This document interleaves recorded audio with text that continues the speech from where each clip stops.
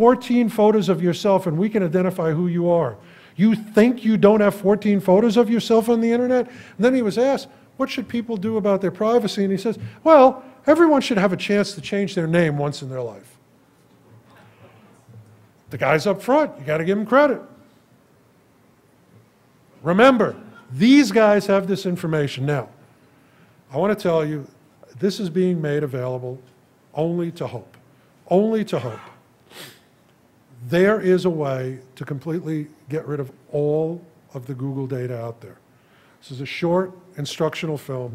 I want you to watch this while I go back there and see if the Hope has like committed fratricide on my people.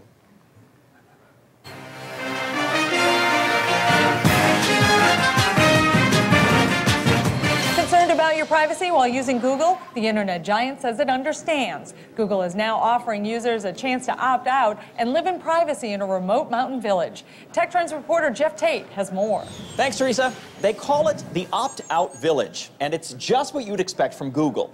If you want to keep your information private, all you have to do is move to our 22-acre opt-out village and not speak to anyone from the outside world. It's very simple. Just go to the Google front page, click the opt-out button, and in minutes, a van will come to your house and pick you up. That same day, a team of Google privacy experts eliminates your home address, guaranteeing it will no longer appear on Google local pages. And after just 2 days in the back of a van, you're there. In the village, we can guarantee that there's no chance of Google reading your emails because there are no computers. And because they're also monitored and tracked by Google, there are no banks or hospitals. Residents will be expected to know how to grow food, suture wounds, and bury corpses by hand if they plan to opt out. And Google has gone the extra mile to ensure that users who choose to opt out are given complete privacy in their new home. A 30-foot tall, 10-foot thick physical data security wall keeps all former Google users from leaving the village until they decide they want to start using Google again. The opt-out village can't even be seen by Google satellites because the entire town is enclosed with a large metal box with no openings. Google says those wishing to opt back into using Google after their time in the village will be allowed to do so if they agree to be branded with a whimsical G on their foreheads to label them doubters. If you don't want to give us complete access to your most private thoughts and feelings, that's fine. You can just toil in the hinterlands and die young. And Carter says the opt-out village is already getting rave reviews. One of the first village residents sent this letter praising the total privacy inside the village, saying, all alone, no light, hard to breathe. Now that's one man whose data is secure. For the Onion News Network, I'm Jeff Tate. Thanks, Jeff. If you have any... Okay. You know, hello, what did I do?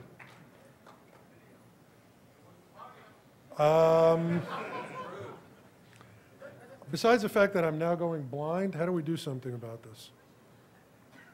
Okay, whoever raised the lights, lower them. The magic word is now. Yeah.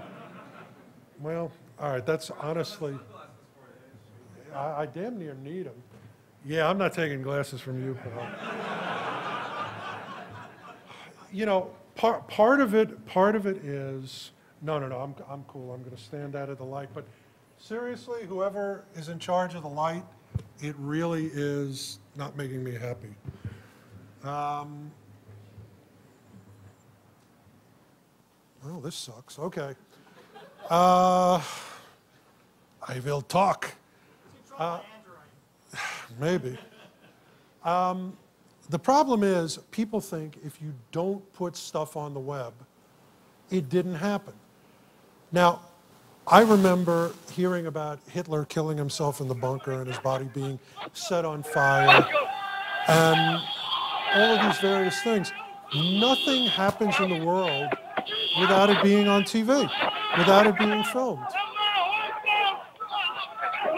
That, of course, is Muammar Gaddafi getting his long overdue just desserts. Everything is on the internet. Flickr. Flickr has a gazillion, now by the way, Flickr is today only a tiny percentage of Facebook, but it has billions of photos with things. Here's a woman, her and her inbred family went around robbing banks in the South. That's her two half-brothers, you know, Daryl and her other brother, Daryl. And she posts, I'm 28, but like to act like I'm 17 most of the time. I love to farm and shoot guys, which she did.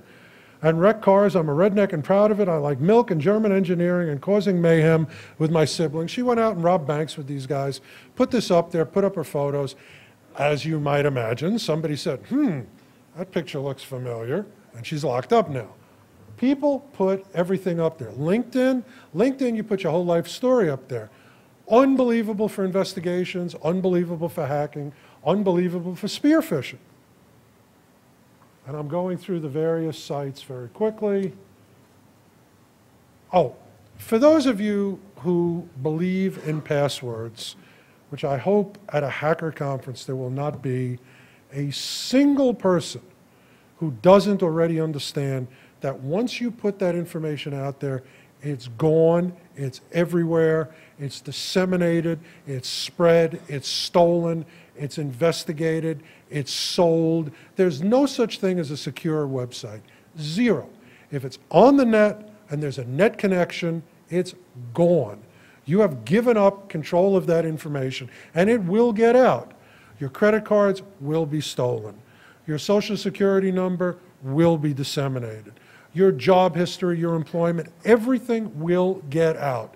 Not today, maybe next year.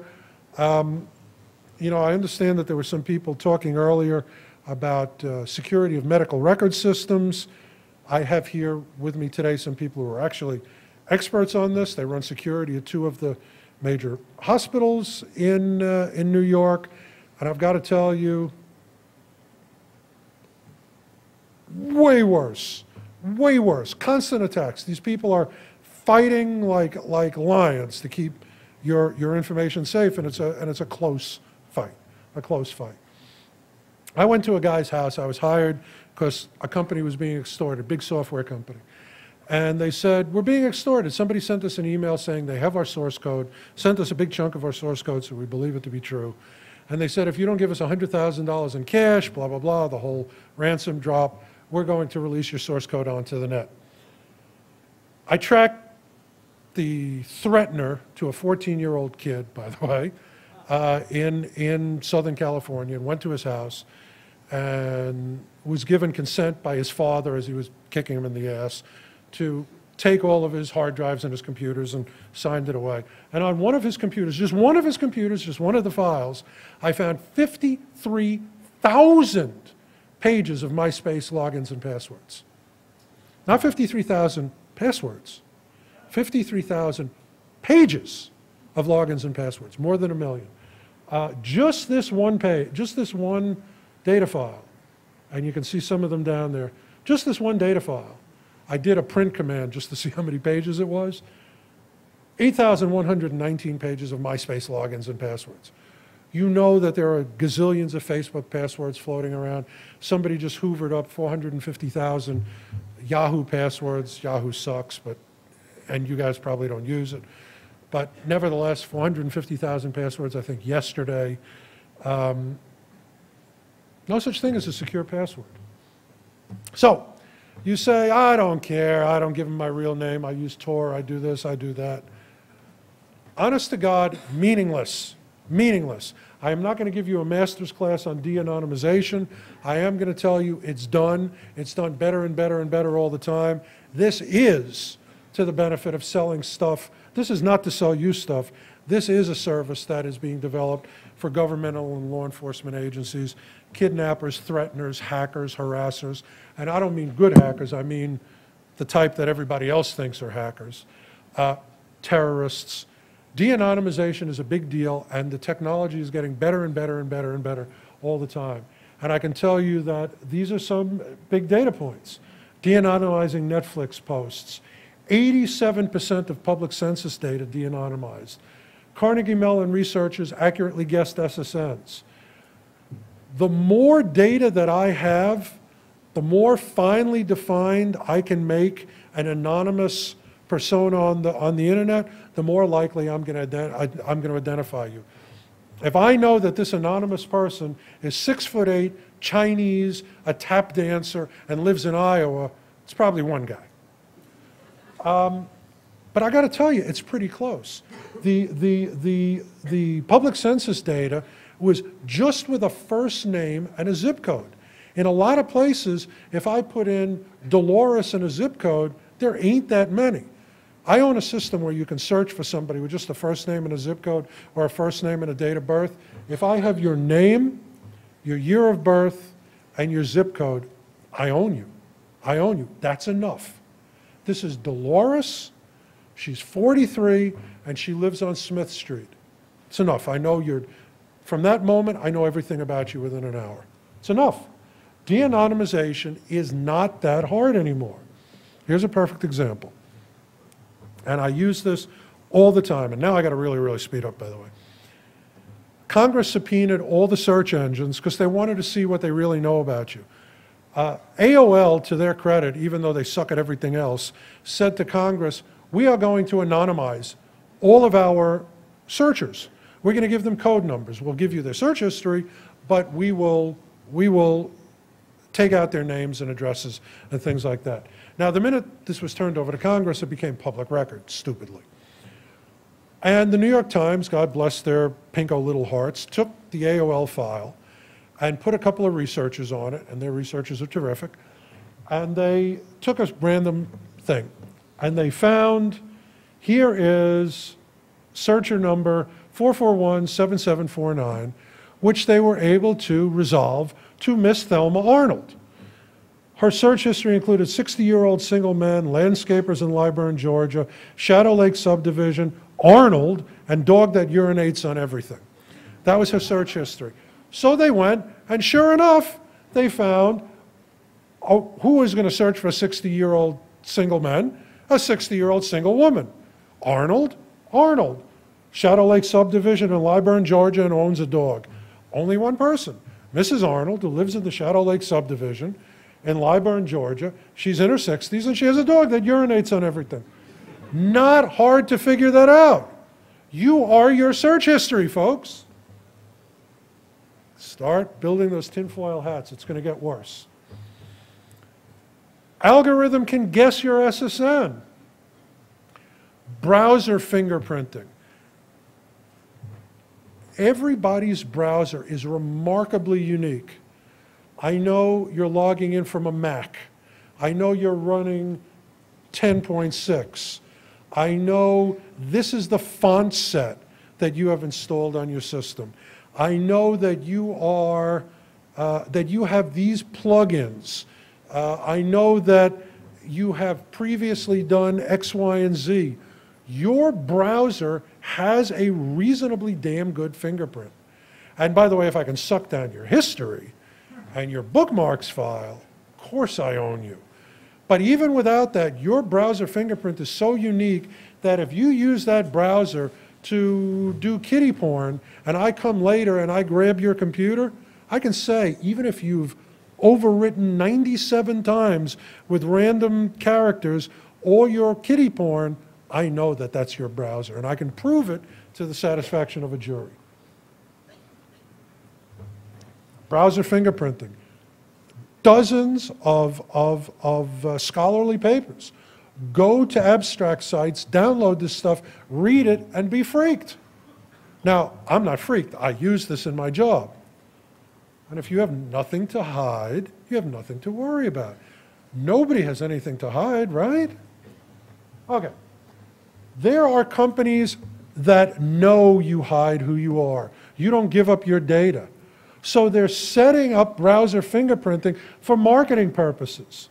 This guy, Daniel Norris from Blue Kava, his goal is to fingerprint 10 billion devices. He already has 200 million devices fingerprinted. You think you're anonymous? You're not anonymous from this weasel. And he really is a weasel.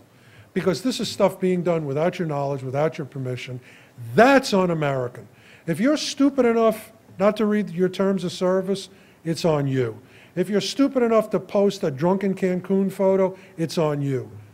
That's just weaselly. That's weaselly. That's un-American. And while I'm delighted by it as an investigator, as an American, I'm not real fond of it. Cookies, browsing history, download history, embedded graphics tracking your ass everywhere, these little micro pages, passwords appearing in URL strings.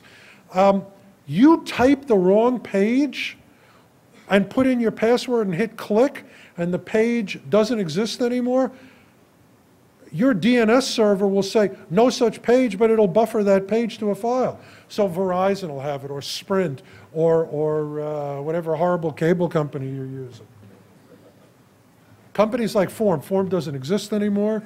The uproar was too much, but there are many Form-like companies who are smart enough to keep a low profile. DNS corrections, even routers. Cisco, 3 weeks ago, got spanked because they were sucking down everybody's net history through their router. Flash cookies, man, flash cookies are unbelievable. They hide here, they hide there, they disguise themselves. They are worse than any Trojan. You can't go to where normal cookies are. You can't go to your preference file on a Mac, by the way, drag that stuff and the settings file to the trash every couple of weeks and solve it that way. They just respawn. They respawn. And by the way, they hide the history that they report. They hide it in a remote location on your drive so that when they respawn, they're able to say, yep, still the same guy. Now, forensic linguistics. This is an amazing freaking thing. This is one of the most fascinating forensic developments, in my opinion, since DNA, and it makes all you guys sitting ducks on the net. Even if you use Tor, even if you use a strange computer, even if you go to a library, even if you wear a ski mask while you're at the library, which I've seen some pictures of guys doing stuff at the library. They need to. I go on Reddit from time to time. Here's a guy. This guy's an assistant U.S. attorney. He's a federal prosecutor. His name is Sal Perricone. He was involved in a case. He was so excised by the people on the other side, the defendants and the potential defendants and the witnesses, he put up a blog, and he was anonymously posting all kinds of shit about these people, which is a big no-no if you're the prosecutor. But he was doing it under the alias H.L. Mencken, Henry L. Mencken, 1951. So the people who were on the receiving end of this anonymous, nasty, genuinely legally improper postings hired a forensic linguistics expert. And they were able to determine some really, really unique words, like dubity. Dubity is the act of being dubious about something.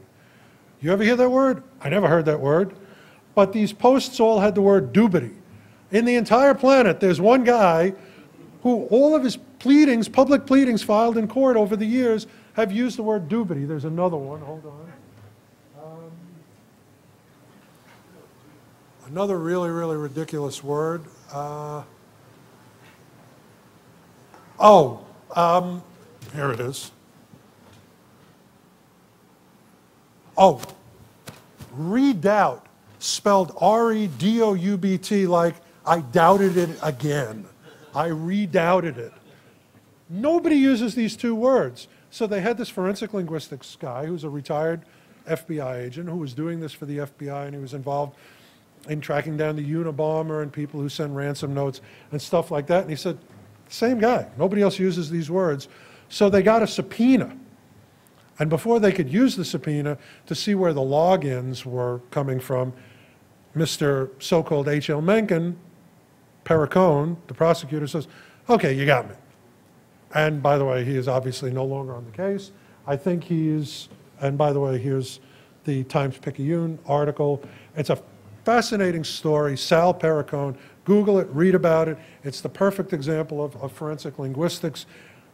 If I have a big enough sample of your writing, there are really, really unique things about everybody's combination of words, commonly used phrases, punctuation. I did a case with a woman from the New York Times where she was going after a crooked person, and she started getting all kinds of threats that were written by one guy, and she was communicating with another guy, and she noticed that both of these people would do parentheses, space, period in their punctuation, and she was able to figure out it was the same guy and bust them and so on and so forth.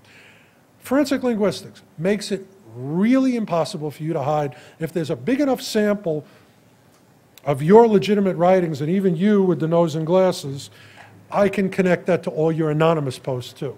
Forensic linguistics. Photos. Photos. If I know that you've posted an anonymous photo on the web, I get your EXIF tags from those anonymous photos. I search on the web for those EXIF tags, and I find Bob Jones is using a camera with the exact same unique serial number, electronic serial number on the camera. I know that those anonymous photos of him, you know, spanking a naked girl in Cancun or whatever, or worse, it's a good way to catch child molesters and pedophiles. Every digital device has a unique fingerprint now, and anything that you post on the net, not just your words, but your photos and your video and your MP3 files and everything, I can trace back to you by just comparison of digital data. It is harder and harder and harder to hide. Now, by the way, when you convert a photo, click the box that says do not embed EXIF data if you are in fact an evil criminal. Little tip to you, which thank God you will not listen to. And there are web is so frickin' easy to do now, not just for guys like me or the NSA, that there's commercial services out there that let you do it for free, like Google Photo Search and TinEye and what have you. Camera noise signatures. Even if the EXIF tag isn't in there, every camera sensor has a unique signature, like ballistics on a firearm. You shoot a bullet, the scratches on the barrel are unique to each gun. You can match bullets from this bullet fired, this bullet fired. If you have one photo's digital noise signature and another's, you can de-anonymize the photo. Just letting you know, just letting you know. Now, here's an example of the digital hive mind. Just show of hands, how many people know what this photo is? Okay, the whole room, because you're reasonably intelligent people, unlike the usual groups that I talk to. I'm going to be in trouble for having said that, aren't I? My boss in the Society of Professional Investigators, not in business, but in the association. He will rat me out later. This is, of course, the photo, the actual White House official photo of everybody waiting for, you know, Tango Down Geronimo, Osama bin Weasel killed, Osama bin killed, or whatever. So the next day, a story is written on the AP, and it says on the AP wire, hidden from view, standing just outside the frame, of that now famous photograph was a career CIA analyst. In the hunt for the world's most wanted terrorist, there may have been no one more important. And it's from an article called The Man Who Hunted Osama bin Laden. So, of course, all the guys on Reddit and Cryptome and Crypt everything got together, the hive mind started buzzing and said, anonymous my ass. So, what can you deduce from the guy? You can tell he's really freaking tall, freakishly tall, and he's wearing a tie and a suit. So he's blocked out of this photo, but through the brilliance of Defense Intelligence Agency counter-security guys who were responsible for this particular moment, he's not cropped out of any of the other photos. Took 2 hours to identify this guy. Count them, 2 hours. So we've got tall, black tie, black suit, yellow tie. Here is the head of the CIA. In the back, very tall guy, black suit, yellow tie. By the way, I downloaded all of this from the sites to be able to show you this. So you zoom in, and there he is again. Okay, now you've got his photo. So then, here's the Situation Room. Gee, here's a thought. Let's look at this from another angle. And if you zoom in, see in the corner there he is again. I mean, come on. And he's identified, and then he's later matched to his college yearbook photo, and here he is playing basketball, and his high school yearbook photo. I forget his name. I normally have it. Not real hard to find. You can Google it. But here is the most wanted guy by the terrorists, super secret, kept from everybody, CIA-protected guy. Freaking Reddit found him in 2 hours. Yeah. And you guys, CIA-guarded analyst, you got a real chance of being anonymous. Now, by the way, I just put this up there because I'm an idiot and this made me laugh. And that's how I include things on these things. What makes me laugh? So this girl did, you know, they have these AMA things, Ask Me Anything on Reddit. So she posts, I had breast reduction surgery 24 hours ago. Ask me anything. I'm 18, okay. Now, I'm an 18-year-old girl. I was a 36, no, now she's a, hold on. She was a 32G, now she's a 34C. 18-year-old 34C girl who has posted topless photos of herself with the head cut off. And she says, but I want to keep myself anonymous. Okay, 50 minutes after she posted, edit. Seems like 4chan has come up with my personal information. Come on, 18-year-old topless girl, they're not going to figure out who she is. I mean, there were probably 40,000 analysts working on this. It's unbelievable. You're not, forget it. You're not anonymous. You know how you stay anonymous? Don't say, I'm anonymous. The minute you say that, you are so screwed. And there are identity companies, Gig, Simplified Ping Identity, whose job it is to suck down all of your public data. Not just stuff like public record data, like VOTA and real property and social security information or phone and whatever, but they grab your Facebook and your Twitter and your Google file. And once they grab that, they sell it to Fox and Frito-Lay and Nike and Sona. And they turn around and they give you alternative logins, which you go, yeah, that's convenient. No, it's not. You need to have a separate password for every site. Don't believe me? Ask the owners of Stratfor if that's true or not, right?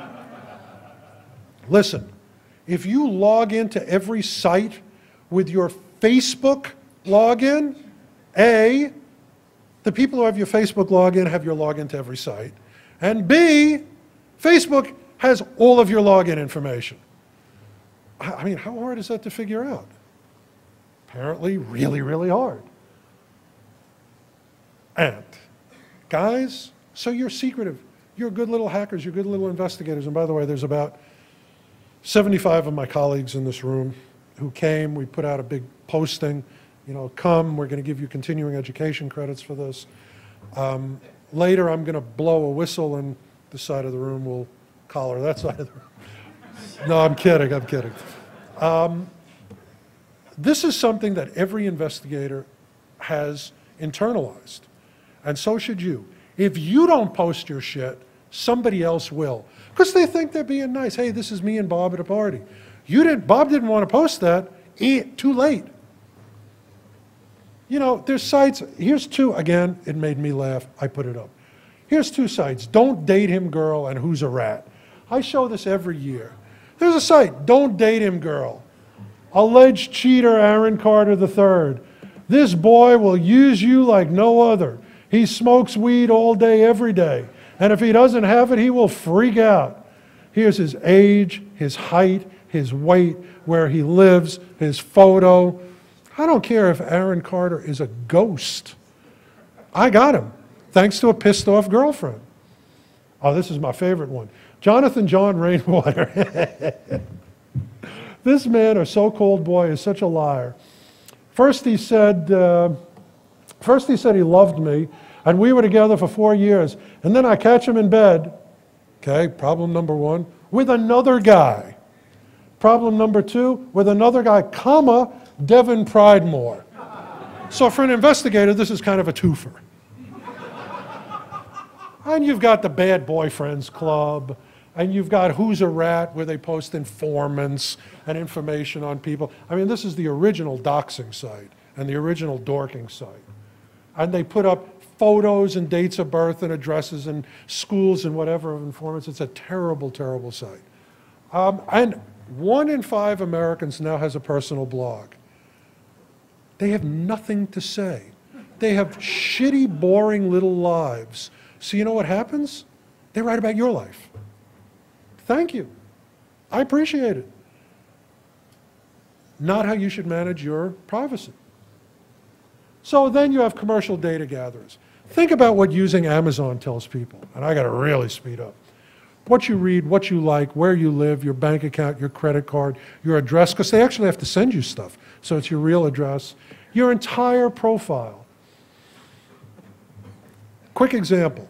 I had a woman in my building where I live ask me to buy her a book. She doesn't have the internet, old Russian woman. Told me in broken English, buy me this book on kidney cancer. I bought her the book on Amazon. 4 weeks later, I started receiving other things you might be interested in and little things in my mail about cancer. I don't have cancer, thank God. But that's how it works. Kindle and ebook, invasion of privacy like you can't imagine. Kindle even knows what you highlight and what page you stopped reading on. I'm not kidding. If you highlight something because it interests you, the mothership gets a message. Honestly. And by the way, booksellers can have as an extra added thing, nonfiction books, fiction books, will be told by Amazon, 14,000 of the readers highlighted this passage. They really were interested in that. eBay and PayPal, come on. I mean, what do eBay and PayPal, which are the same company, of course, not know about you? Every freaking silly thing you browse on. You browse about helicopters. I mean, okay, bank accounts. I want to know your bank account, not a problem. When you open up a new bank account, in front of every desk of the new accounts officer is a thing that says, little sign that says, be advised, your bank account is verified through Equifax Identity Services. Okay, so I go to Equifax Identity Services, I pull your file, and I see that Bank of America did a check on you. I'm going with my turnover order, my seizure order to Bank of America, you know, give me all bank accounts, all investment accounts, anything that this guy's a signatory on, freezes safe deposit boxes ever. They rat you out.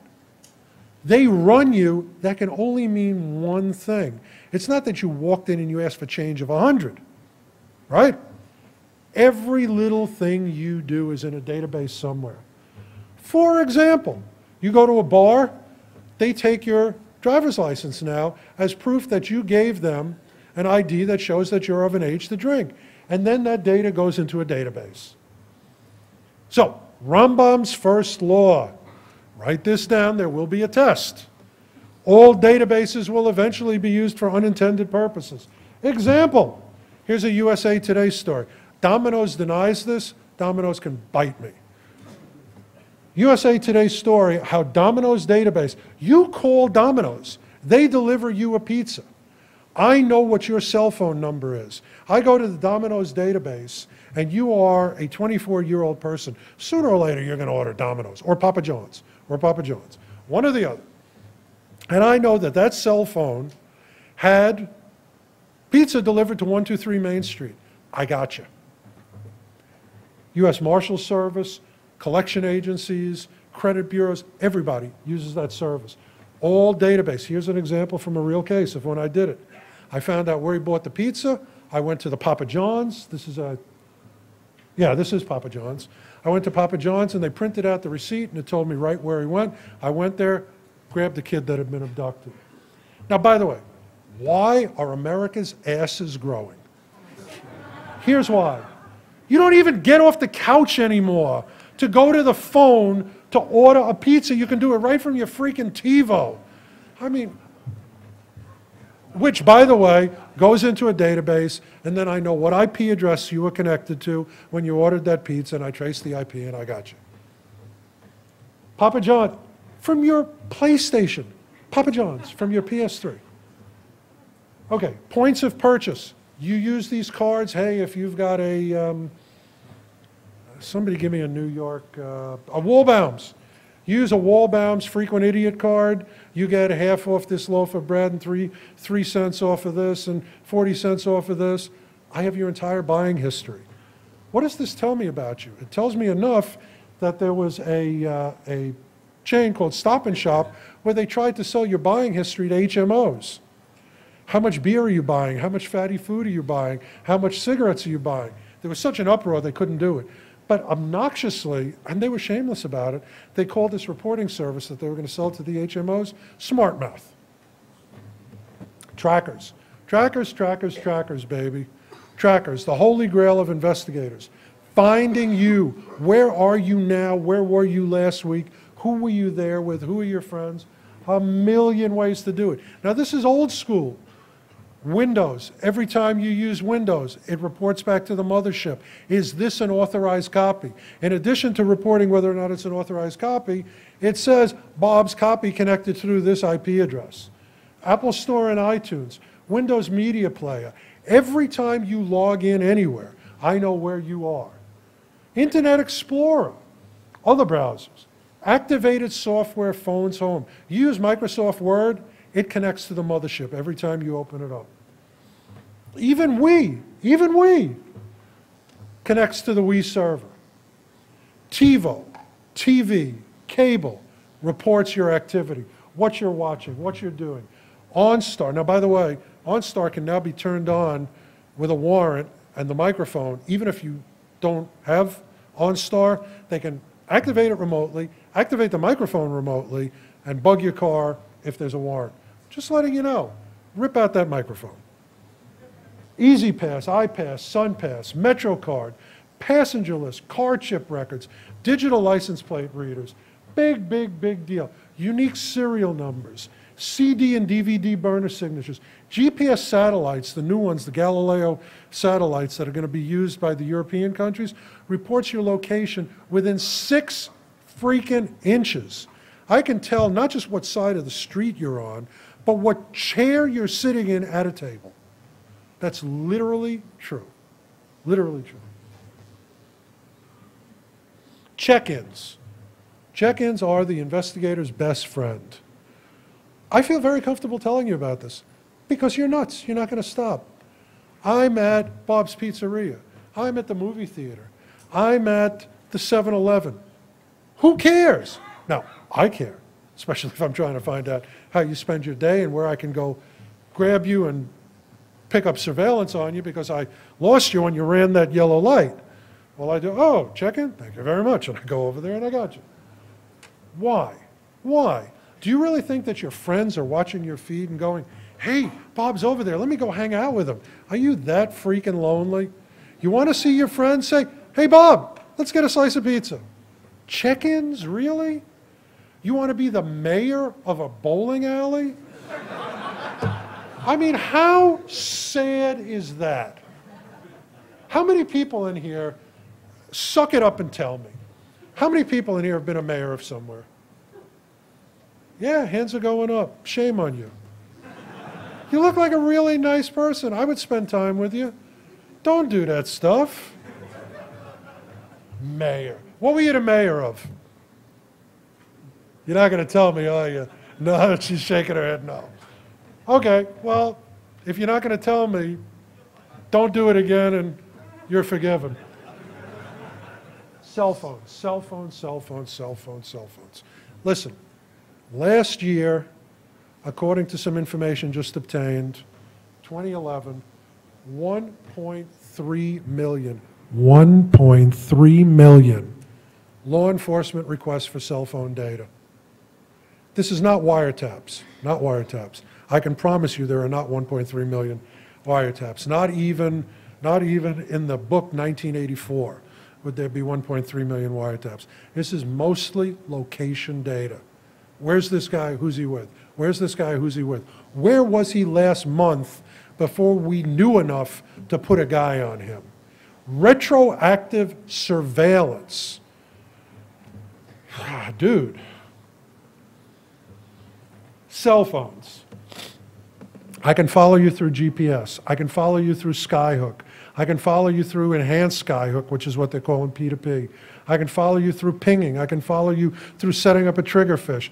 E911 constantly goes back and forth. Wi-Fi activity from your phone, smartphone activity. All of these things tell me exactly where you are. Exactly. And I want to tell you, the phone companies keep tower information and keep location information for between 18 months and 7 years, depending on the carrier. If I want to know everywhere you were, every minute of your life last year, before I even knew I cared about you, before I even knew your name, subpoena, warrant, grand jury subpoena. I know everywhere you were, your entire life. Show of hands. I already know the stats on this, and I'll tell you after I demonstrate it. How many people in this room never turn off their cell phone? Okay, look around. It's more than half of the room. Keep your hands up. Keep your hands up. More than half of the room. 77% of all Americans never turn off their cell phone. They plug it in to charge it, they take it with them. Plug it in to charge it, they take it with them. Holy crap. You never turn off your cell phone. What do you think you're going to miss at 3 o'clock in the morning? A ping from Jesus? I mean, and I'm Jewish and I say that. Skyhook. If GPS doesn't work, Skyhook has 55 million data points where it knows if you're 200 meters from this location, 400 meters from this location, you're there. Google has a similar product, and they're doing this P2P stuff now. I got to start doing this like a speed freak. If I know where you are, I know what you're doing. Because every bar, every store, every house, everything is GPS coded. I can look at your GPS location, and I can say, you're in front of Twinkie's Boom Boom Room. You're at the movie theater. You are at an abortion clinic. You are at a demonstration in Zuccotti Park. You are at the gun range, whatever. I know what's there because every location is geocoded. Use your GPS. You press the button, find me the nearest gas station. How do you think it knows that? You think it starts calling around on the phone? It's got everything located in there. So I know parking lot, movie theater, bar, Bob's house, everything. Behavior patterns, associates. If you're going to a bar every night of the week, hey, dude, it tells me something about you. If you're going to a doctor every week, I know you have a medical problem, or you're taking someone who does, and I can check to see, is another cell phone going with you? It's that advanced. There's a product called Rabbi that a friend of mine in Israel developed, and he's a twisted guy, so he called it Rabbi, which stands for, okay, where is it? Somewhere? Oh, there we go. Thank you. I need an assistant, apparently. Relationship and activity analysis and behavior informant, Rabbi. By looking at what you've done and who you've done it with, I can tell who you're meeting with, who's important to you. I can see if you are a known associate of criminals. I can tell what results from your activities. I'm not going to go through this because the clock is ticking, but it tells me. Now, by the way, here is from an actual subpoena. Here's a cell tower response. It tells me down to 25 feet, if you look at that, where you are. Sometimes it tells me you're on the spot. And again, Google P2P. Google P2P. This is going to be a game changer. This and the new GPS satellites and everybody using smartphones. This is sold to private industry. Now, I'm not going to get up here. I'll be very upfront about this. I'm not telling you the best stuff I know for two reasons. First of all, the publicly available stuff is freaky enough. And I believe, making my point. And second of all, of course, there are bad people out there that this stuff does deserve to be targeted at, and it's not my place. I'm not Julian Assange, who we could talk about some other time. I don't believe in what Julian Assange is doing. I believe in freedom of information, that's for damn sure, but I don't believe that I have a right to take secret information or law enforcement information and decide myself who gets what. So I don't discuss that. I think that's wrong. I think it's bad. By the way, I do think Julian Assange raped those 2 women, so that puts him on my shit list too. But this is an example of what's out there that's used by law enforcement. Not only does it suck in everything, your IP contacts, your email, your profile, your social networking contacts, but it builds a profile of you. And it can follow if it knows you're using 2 or 3 phones, it identifies. Listen, you have a regular phone and you have a drop phone. Everywhere your regular phone is, including 3 o'clock in the morning, your drop phone is. Gee, is it possible Bob is using a second phone I don't know about? Come on. So this analyzes that, it finds that second phone, and it grabs the data. And it can grab the data after the fact. And here, multiple handphones, multiple SIMs, locations, whatever. The funny thing is, the US government gives this stuff out, and in the case of Milan, it was turned against them. Historic data. I'm going to keep zipping through this, but let me just tell you, I can find out without breaking a sweat, everywhere you go, everybody you spend time with, everything you like to do, everywhere you do it, and who you do it with, just from your cell phone. Okay? I don't have to show you a whole lot of slides. That's the bottom line. And here, by the way, here's one of the programs being tested where it reports locations and SIM cards and activities and everything. The beta test name of the program is, honest to God, guilt by association. And here's link analysis. Here is a criminal conspiracy. You know, who are the central guys? We know that that guy's a bad guy, main bad guy, everybody goes to him, and so on and so forth. Guys, I'm not telling you anything you couldn't find out if you cared to do so by just going on Google. A lot of these examples, because I knew what to look for, I went right to the company's websites, I went right to Google, I sucked this all down. None of this is a secret. Now, I'm going to do this really, really fast. Milan. There's an example that I give about Milan. There was a terrorist, Omar Abu Bakr. Alleged terrorist, real terrorist, we're not going to get into that. CIA thought he was a terrorist. So they sent 26 guys to Milan, and they snatched him up. And they did what's called an extraordinary rendition, which is a euphemism for putting a bag over his head, taping him up, and shipping him to a country where we won't torture him, but they will. And in this case, they shipped him to Egypt, where he was tortured horribly, homosexual rape, beatings, burnings, whatever, for a few years. There's actually a book on it, a really, really good one, not an opinionated left-wing book, a book that even I think is good, called A Kidnapping in Milan, which I urge you to read. And then after 3 years of being tortured, both the Egyptians and the CIA agents who were observing the torture for a good part of it said, oops. And they put him back on a plane, and they put him back to Milan, where the prosecutor, who's a pretty good guy, pretty good cop, anti-mafia prosecutor by the name of Bruno Megali, says, we have to identify these guys. So here's what he did. That, by the way, is from an actual surveillance. That's Omar Abu Bakr, who kind of looks like somebody I'd want a rendition if I was in that frame of mind. Don't judge people by their looks. So here's what happened. They figured out where he was kidnapped. They knew where he was kidnapped because there were 2 witnesses to the kidnapping who went to the police.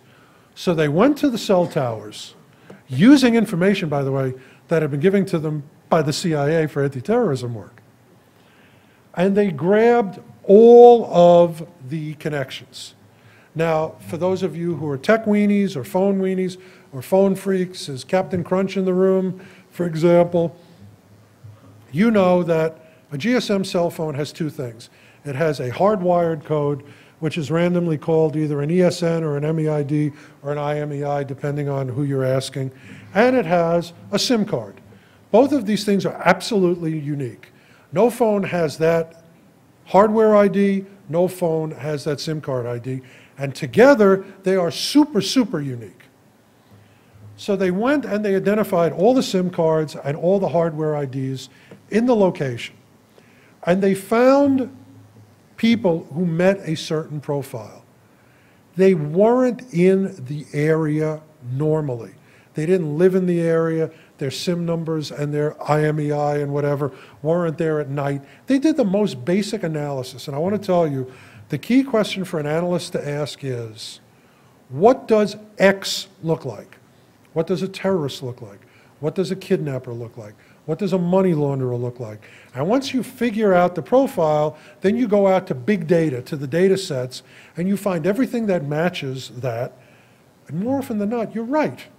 More often than not, you're right. If I want to find a drug dealer, if I want to find a money launderer, today, if I have the right analyst and the right general profile, I can find drug dealers, I can find money launderers, I can find terrorists just by pressing a button. There is enough data now. So they said, what would the kidnappers look like? Well, they would look like people who were in the area at the time of the kidnapping. Then, checking back, we would see that they were there intermittently. We would also see that they came together, meaning four-man team does the snatch, four-man team does the recon in advance, so on and so forth. They knew what to look for. Somebody whose SIM card is there all day because they're running a store or working in the hotel. By the way, the best tower that they used was on the roof of the Hilton Hotel there. The profile was X. They figured out the profile, and they found 3, 4, 5, 6 groups of cell phones. One of the cell phones they knew because this anti-terrorism prosecutor was talking to the owner of that cell phone on a regular basis. He was the CIA station chief. So they went, aha. And things started falling apart from there.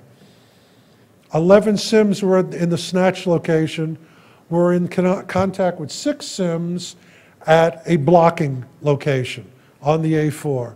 Another 3 SIMs were shared SIMs. In the months before the abduction, 20 SIMs had been in regular frequent contact with the other. They were able to discern patterns. Here is, by the way, I went and I actually got copies of the court file. Here is an actual thing from the court file. These are people talking to other people in the target SIMs. And they were able to track these SIMs extrapolating out from known people, including Bob Lady, the CIA station chief. And they were able to identify, for example, 3 other people. Now, it gets worse, by the way. After the kidnapping, the snatch team and the blocking team dispersed. They dispersed by getting together at the same hotels, by checking in using credit cards that were all billed to the same P.O. box where? Correct. Gets worse. The credit cards, the first 13 digits of the credit cards were sequential. Causes me pain as an investigator. So eventually, they were able to build these profiles. They were able to identify everybody. This one goes to this hotel, the Hilton, talks to that cell phone. And by the way, they found out that a bunch of the CIA teams were shacking up. This girl ended up checking in with this guy and so on and so forth, which busted up 2 marriages, by the way, when the indictment came out. No, that's really true. Read the book. Really fascinating. And they were able to, ultimately, that's the indictment. It's not Bravo, it's what a goddamn shame, because these are, for the most part, I've looked into the background of these people. These are people who are real good Americans, real patriots. Join the CIA. You don't get paid real well in the CIA. I can tell you that if you work for the government, you work for private sector, I get paid 5 times what these guys do, and they work 87 times harder than I do, and they're in 97 times as much danger as I am. And they're mostly doing it for America, not because they can't get a private sector job. If they want to go and become what's called red cards, they get 5 times as much money. I mean, literally 5 times as much money. These are good people. It's not Bravo. Say what? They were just following orders. Kiss my ass. These are not Nazis. I know some of these people, you don't. They were foolish, but they are not Nazis. By the way, I'm the only one in this room who actually was a Nazi hunter and caught Nazis. Don't tell me about Nazis. Okay? Unfortunately, these 26 people were caught, and it was done entirely through electronic means. If this can be done to these guys, imagine your daily life. And people do it not because they want to invade your privacy, they want to sell you stuff. Things are to the point now where you are walking down the aisle, you stop in a supermarket, and you look at a display of canned peaches.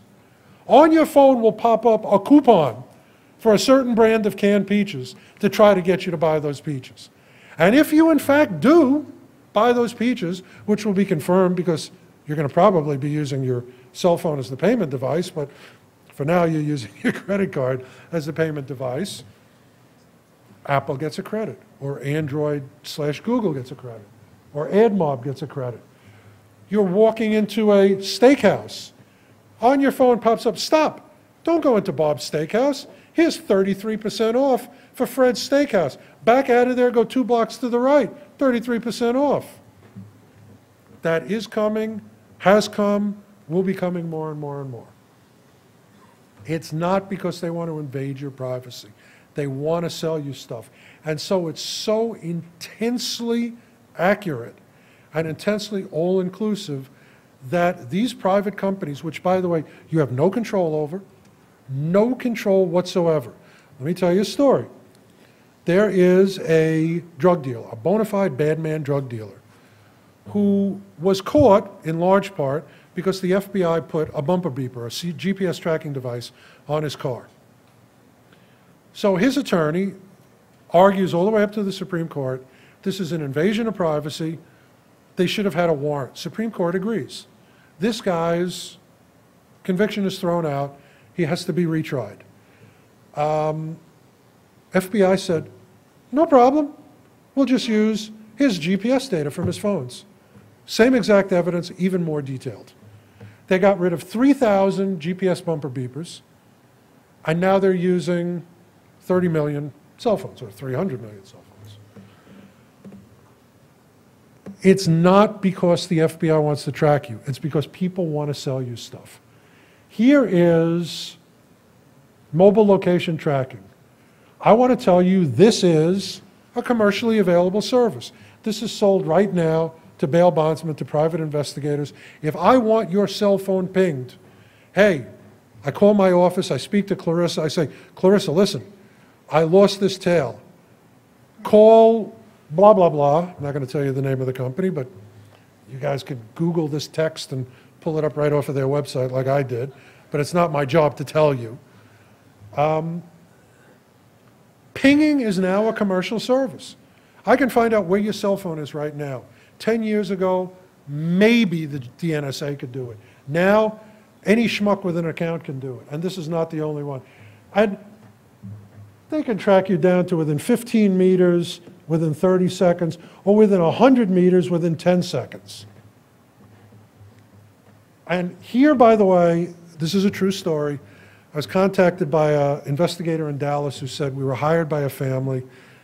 This girl 3 nights ago went out to get pizza for her job crew, went to the pizzeria. They wouldn't take her credit card. She went to a cash machine, took out $100.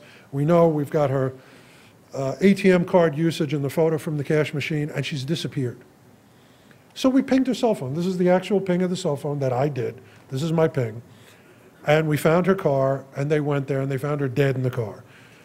Sadly. It was 106 degrees in the car. She had stopped, had a couple of beers in the car, fell asleep in the car, got cooked. And she died, but it would have been days before they found her. And I can't even imagine in a parked car in Dallas where the engine had run out of gas and there was no AC, what she would have been like. But we found her. And I've used pinging for a lot of cases. And it's an invaluable tool. And anybody can do it. iPhone. Apple iPhone reports every damn thing about you. Who you talk to, where you are, what you buy, who you text, who you email, where you eat, what movies you're interested in, searching for properties, everything. And they're doing it for one reason. I add. This is not Photoshopped. I add. iPhone, iPad, I add, you're screwed. Okay? I mean, Apple say, okay, I was smart enough to put it up there. Just so you know, all your communications with Siri saved. Safari lets you strip out ads, but it reports the URLs to Apple. Again, like Google encrypted search, ooh, they're doing you a big favor, stripping out ads. No, no, no. They don't want other people to be able to sell you ads. They want to be able to say to advertisers, anybody using Safari, the only way you can put an ad there is through us. New privacy policy lets Apple collect and share iPhone users' precise locations. Why? Not because, I can't think of the guy's name, whoever it was that took over from Steve Jobs, not because he cares where you are at 3 o'clock in the morning, but because he wants to sell you stuff. Cell phone is a loyalty card, payment device, barcode reader, store guide, eBay or Amazon portal, manufacturer syncing, retail object recognition, Google goggles, all data to manufacturer, locator beacon, never turned off. These facts are standard on everybody's phone, and it gives me your life. I'm going to switch through this super fast. Oh, there you go.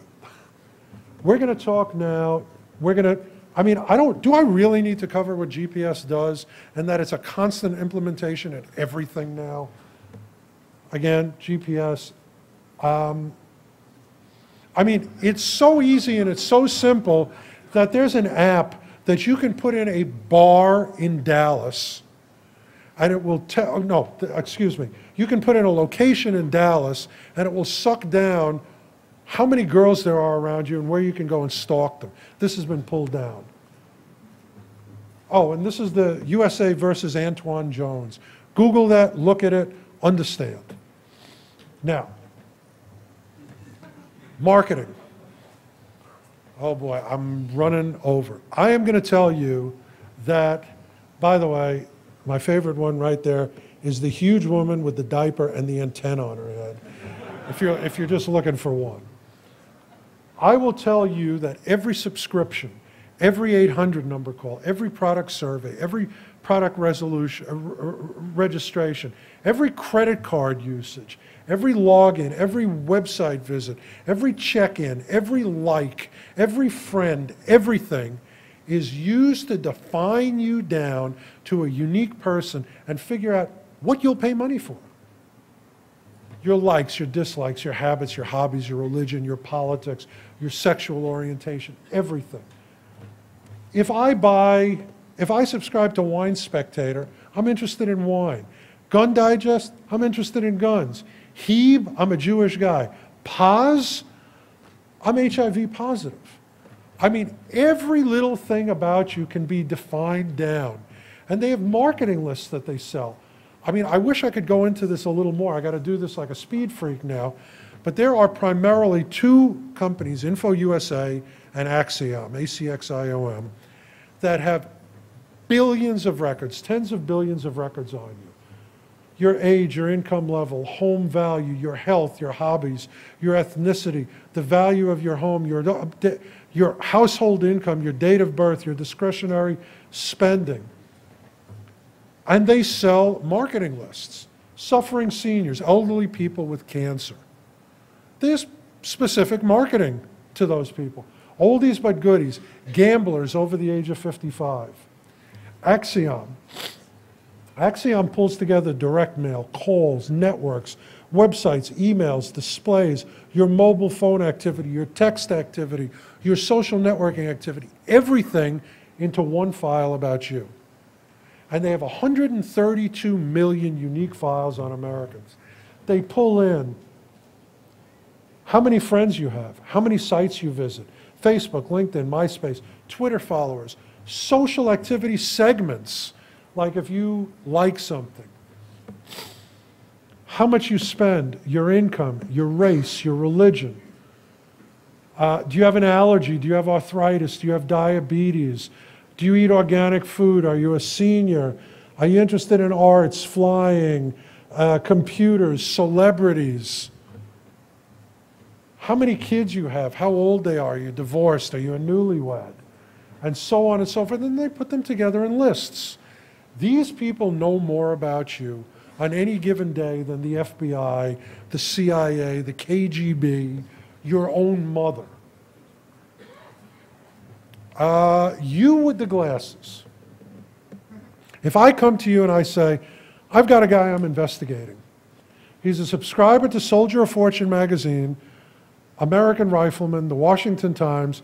He purchased the Force of Reason. He's a registered Republican, and he's listed in Focus USA's Christian donors list, which I can determine about somebody pretty damn easily. What can you tell me about this person? Is that like thing on too tight? I'll tell you what it tells me. He's probably, but you know he's a gun owner. He's a right-winger. Well, that's for damn sure. He's a Republican, and he's a believing Christian, and he's into Christian politics. Okay. Second guy, Village Voice, High Times Magazine, cat fancier, reads Noam Chomsky, Green Party, contributed to the United Jewish Appeal, the Gay Men's Health Crisis. By the way, this is a real profile, and American Friends of Peace Now. What do you know about him? He is a left-wing, gay, Jewish guy. Probably pot smoker. Left-wing, pot smoking, gay, Jewish guy. Right? Now, by the way, just was that you? That's you? Now, by the way, I just want to, I'm not gay or left-wing. Not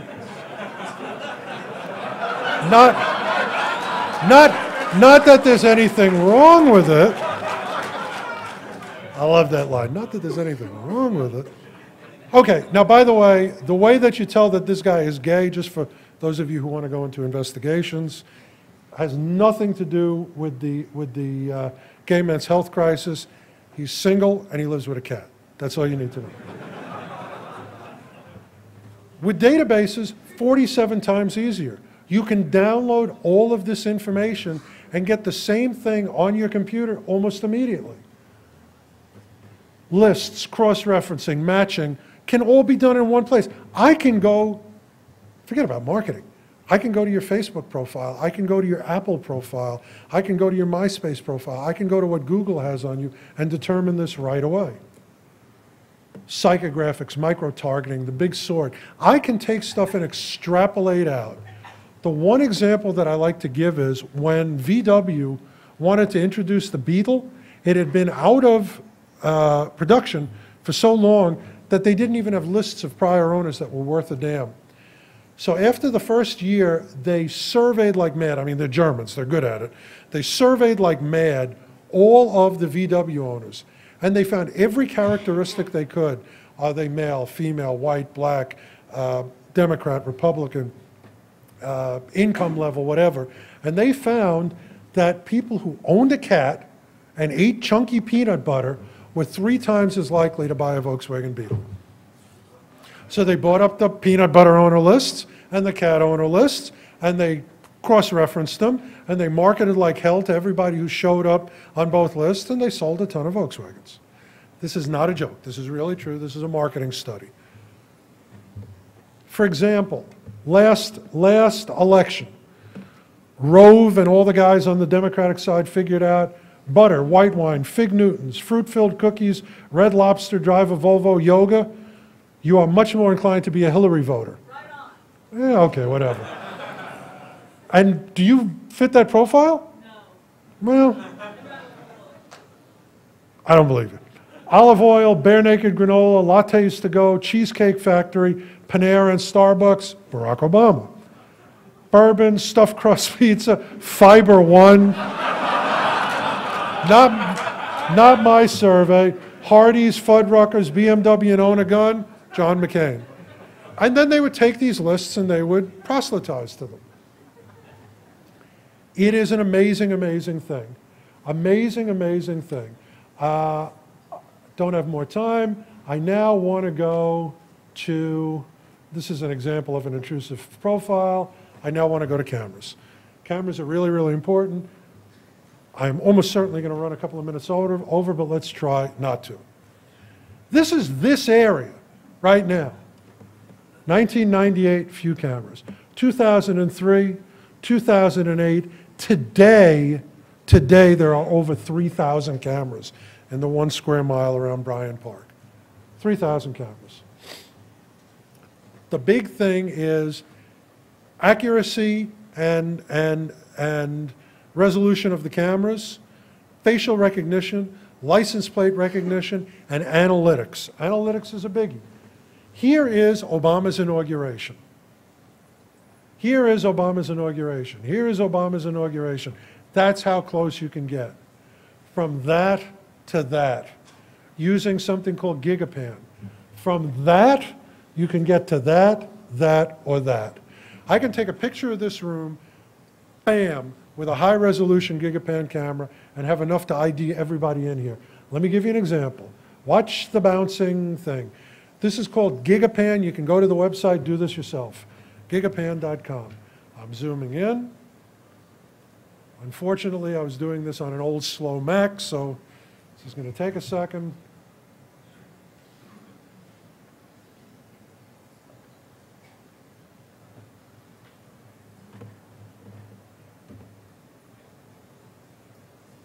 I just want you to see that I wasn't making up these pictures.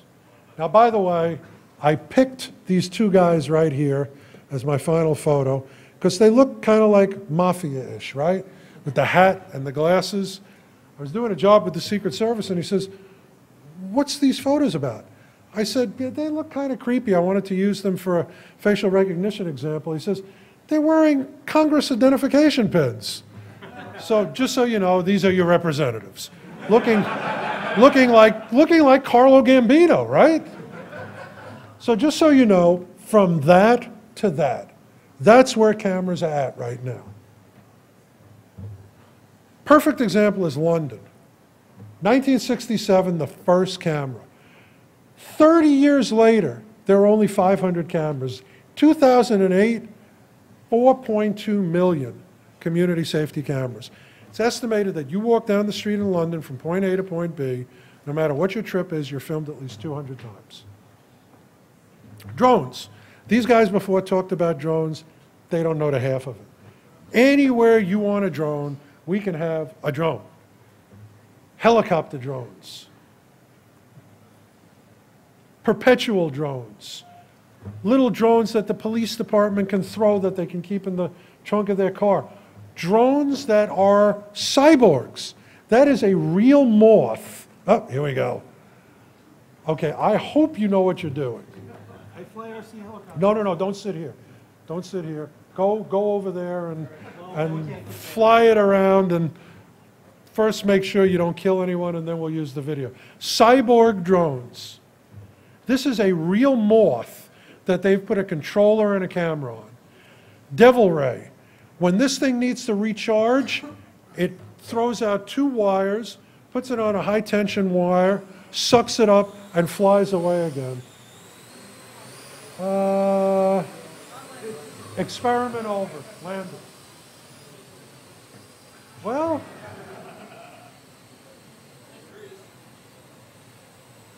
landed. I don't mind invading your privacy, but I don't want to invade your cranium. There are things that you can carry around in a briefcase if you're undercover. Open it up, prop it up, and it takes off and flies around. No, that's for real. NYPD right now has a camera that's good enough to, from 2 miles away, so far enough away you can't even hear the chopper, look inside a car and see what's going on. They used it, there was a hostage standoff, and they didn't know what happened with the guy in the car that had a gun, so they brought out the chopper and they zoomed in on the car, and by the way, at night they were able to do it, and they saw that the guy had shot himself, so they moved the ESU team, the SWAT team in, and pulled him out of the car, and he was dead. Here's an example. This is just a couple of weeks ago from Israel Hayom paper. Israel is in the forefront of these tiny, tiny little drones, platoon-level drones that they can take out with them. This is designed to look like a bird, so it can be used covertly. There it is right there. There it is, the guy controlling it in flight. By the way, never underestimate stupid paranoia of a Middle Eastern government. The Turks heard about these birds, and they started shooting real birds, migrating from Israel, and checking them for cameras. And this is an actual screenshot from Turkish TV. Sad, I feel sorry for this little birdie, but write your nasty letters to the Turks. Disturbing video number 1. Micro-air vehicles, or MAVs, will play an important role in future warfare. The urban battlefield calls for tools to increase the warfighter's situational awareness and capacity to engage rapidly, precisely, and with minimal collateral damage. MAVs will be integrated into future Air Force layered sensing systems. These systems may be airdropped or hand-launched, depending on the mission requirements. That's a real unit. I'm going to show you the real unit in a second. That is a real unit. This is The small size of MAVs allows them to be hidden in plain sight. Once in place, an MAV can enter a low-powered extended surveillance mode for missions lasting days or weeks. This may require the MAV to harvest energy from environmental sources, such as sunlight or wind, or from man-made sources, such as power lines and vibrating machinery. It will blend in with its surroundings and operate undetected. MAVs will use microsensors and microprocessor technology to navigate and track targets through complicated terrain, such as urban areas. An MAV operating in urban terrain will have more agility challenges than larger UAVs. Obstructions can cause wind gusts, even on a calm day.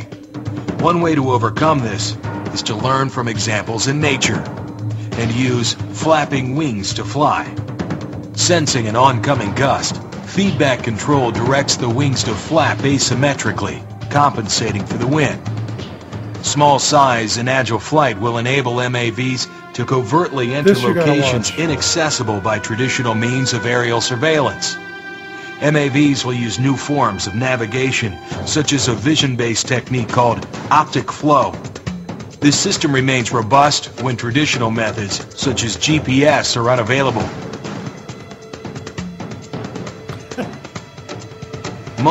Anyway, you get the point. And that is a legitimate thing. This video presents autonomous control. All right, you know what? That's just a drone flying everywhere.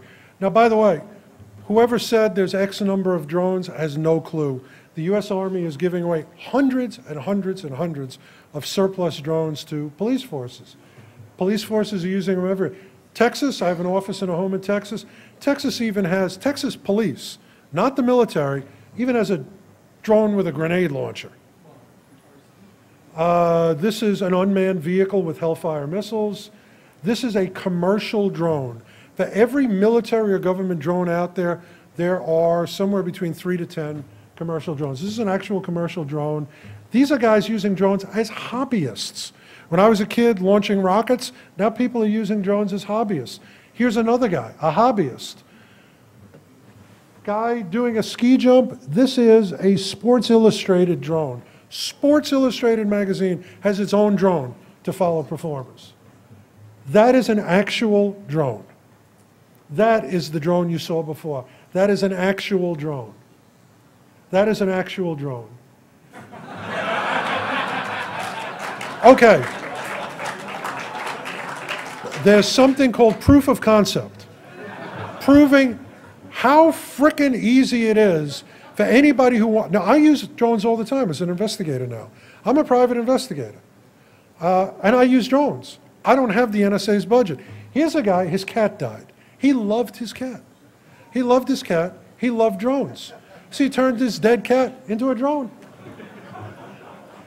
I'm not making this up. Go to the internet, research it. No Photoshop, no bullshit. A dead cat flying around the street. That's how easy it is. Now, this is just the U.S. Air Force. This is their declassified, couldn't think of the word for a second. This is the declassified map from the U.S. Air Force. Yeah, now, 5 minutes left. Now you lower the light.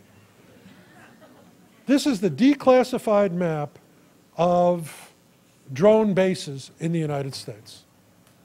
What's going on? Was that on purpose?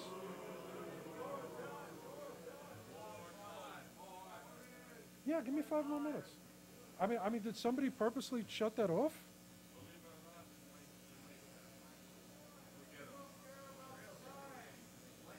Well, I do care about the time because, listen, from here, we have an hour downstairs, so I am only going to continue for 5 more minutes because we have a whole hour in a room downstairs. Let me just tell you very quickly while they're putting this back on, I am the Vice President and Educational Chairman of the Society of Professional Investigators. This is the President here. In addition to having a Q&A downstairs, I'm looking to recruit from this group members of the Society of Professional Investigators. If you are an investigator, if you're a law enforcement officer, if you are a security professional, if you are in a forensic field, if you feel that you would fit in a investigative/law enforcement organization, we have monthly meetings, dinner meetings. The membership fees are very, very cheap. I feel comfortable telling you about this because, first of all, it's a great group, and I'm not shilling for myself.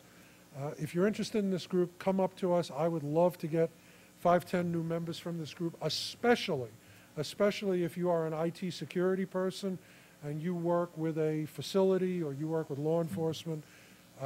If you bridge the gap between what I do and computers, we want you. So come and talk to us in the room. If you have questions you want to ask, or you want to talk to me privately or Bruce or whatever, come downstairs also. Now I'm going to do this like a speed freak. I want to show you analytics. Cameras can determine what you're doing. Cameras can determine what you're doing, where you're doing it. For example, it knows this person is sitting, this person is eating, this person is playing. The funny thing is, this is a schoolyard, but the product was developed by people for prisons, so it thinks this kid is making a break for it. No, that's really true. This is a real ad from Security Magazine. Facial recognition. Every state driver's license repository, Department of Motor Vehicles in New York, DPS in Texas, is taking driver's license photos and comparing them to mugshots. If you come in and you apply for a driver's license and you're a wanted person, you may not make it out of the DMV. I mean, you think DMV is a pain in the ass now. Wait till real world. Israel, allegedly, did a hit in Dubai on a Hamas member. They sent a hit team. Little Dubai, was able to take airport cameras, hotel cameras, grab everybody, and compare them to passport photos. This is the killer, this is the passport photo. We don't have time for that, but let me tell you that even I have the ability to use facial recognition. It's that simple now. When I was looking to match MySpace pages to sexual predators, I was able to do it. When I was looking to match Illinois deadbeat dad to MySpace and Facebook pages, I was able to do it. Sex offenders. This was the easiest one. This guy had the biggest balls you've ever seen. He used his sexual offender booking photo as his MySpace photo. Not making it up. You can look up the CNET article when I revealed this. Wearing a disguise doesn't help. Facial recognition on only 5, you can enhance a photo now. Facial recognition on only a portion of your face is now possible. Even 5%. Nose analytics. I mean, for me, it should be a cinch. But for everybody, where your nose is on your face, the angle, this, that, it's possible just from a nose to ID somebody.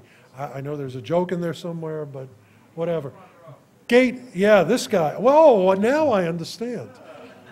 Okay, gait recognition, how you walk. If you bebop, it knows that's Bob's bebop. Okay, I'm getting the cut. I just want to go to one thing. No.